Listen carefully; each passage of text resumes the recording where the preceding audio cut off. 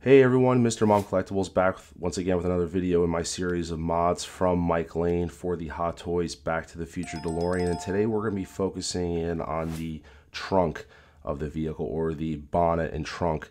And Mike Lane has a fantastic, very simple mod. This is the bonnet and trunk carpets.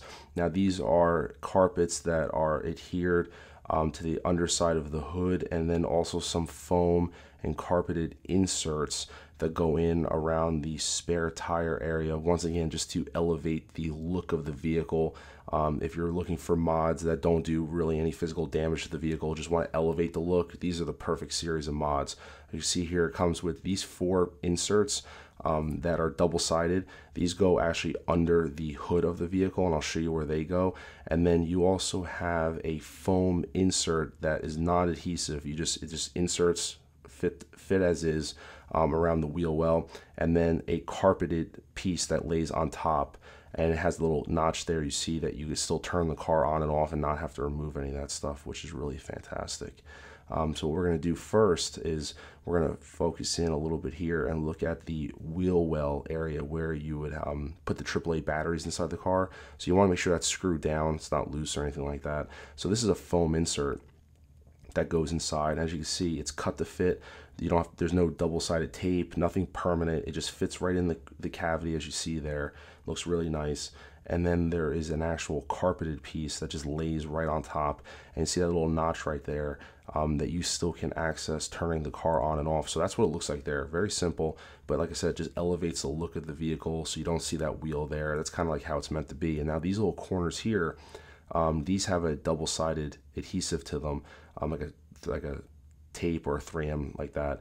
And what you want to do is you peel it off. You want to really make sure that you make sure you're putting the right triangle on which side, because the left and the right are cut one way versus the top and the bottom. So you see there's a couple times when I thought I had it the right way, and then I had to make sure I had it aligned correctly, because once you put this on, the adhesion is very strong. It's going to be very difficult to remove it. So you see I started lining up.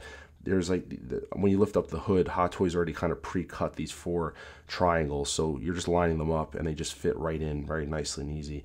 And you see there, I was just basically lining up to make sure it was the right angle. And once you put that on, as I'm doing here, you just want to make sure once it's on, it's lined up, you just press that on. And then I just ran my thumb around the edges just to make sure proper adhesion, everything was good to go, and we had a nice solid fit there. And then what I'm going to do is, off camera, I'm going to repeat this process for the other 3, but it's the same process. You just peel the back off, make sure you line it up, put it on, very simple. And you'll see right here I have that look.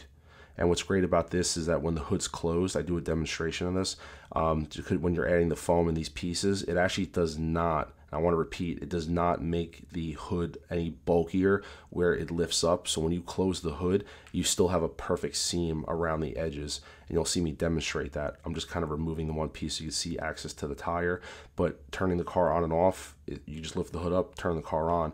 But what's really great is when you close the hood, one concern that I got questions about, those foam, like you're adding a little bit extra to the underside, it does not raise the hood up to where it does not line up. So when you'll see me, I close the hood and I run my finger around the edges, it's still absolutely flush, which is fantastic.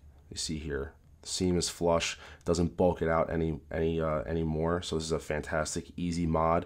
And be sure to check out links in the descriptions below, and make sure you check out and subscribe to my channel. I have more mods coming very soon from Mike Lane, so make sure to hit that notification for more videos. Thank you and take care.